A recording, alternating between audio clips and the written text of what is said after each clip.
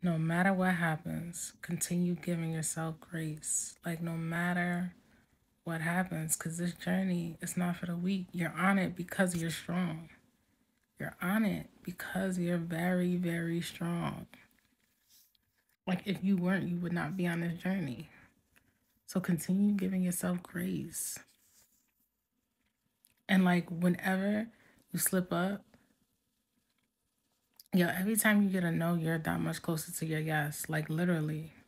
Every time it's a no, you're that much closer to your yes. And a no is not just like a literal no, like from a job or something. Like, no just could be a no from something you tried to do and it didn't really work out. That's a no. But you're that much closer to your yes. Because the yes is gonna come.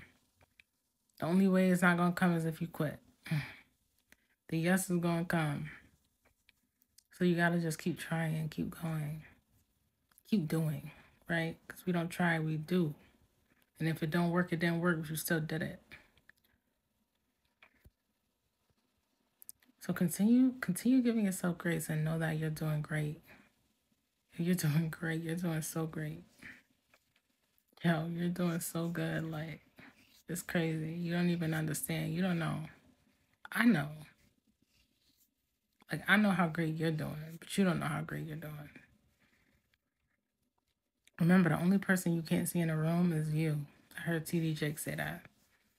That's the only person you can't see, so you can't see how good you're doing. So sometimes it's easier to see how well other people are doing, but not yourself. Remember that. So keep going. Yeah, just keep going. You got it, yo. I love you.